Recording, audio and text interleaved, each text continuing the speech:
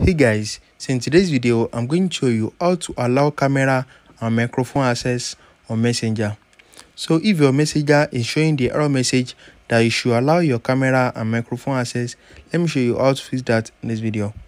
All you need to do is head over to your settings and you need to look for Messenger in your settings. So once you have seen Messenger, click on it and you are going to see these photos right here. Just click on photos and you need to click on all photos.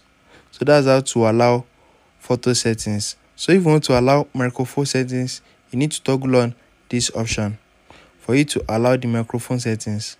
So you are going to see everything right here. Just make sure everything is turned on. So you can also head over to notification and turn it on, and that's it. If you have any question about this, drop them in the comment down below, and don't forget to like, share and subscribe to my channel. Thanks for watching, guys.